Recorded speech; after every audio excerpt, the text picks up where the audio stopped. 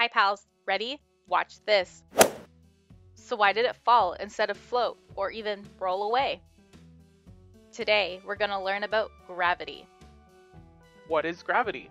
Gravity is an invisible force that pulls objects. A force is something that pushes or pulls something. We have gravity right here on planet Earth. Gravity is the reason why objects fall to the ground when they get dropped or knocked over.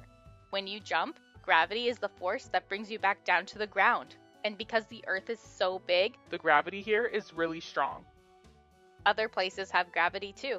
Gravity is a force across space, For example, the moon has gravity too.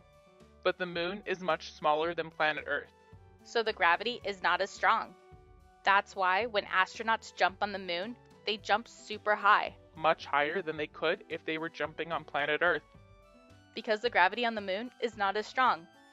But there's one place that has the largest gravitational pull in our entire solar system. That is the sun. The sun, the energy. And the center of our solar system. The sun's strong gravitational pull is what keeps our planet and all the other planets in our solar system in orbit. We orbit around the sun because of the sun's gravity. So how long does it take to make a full lap around the sun? That's a great question, Teddy. It takes about 365 days to go all around the sun. Or 1 year. So on New Year's, we're not only celebrating a new year, but we are celebrating another lap around the sun.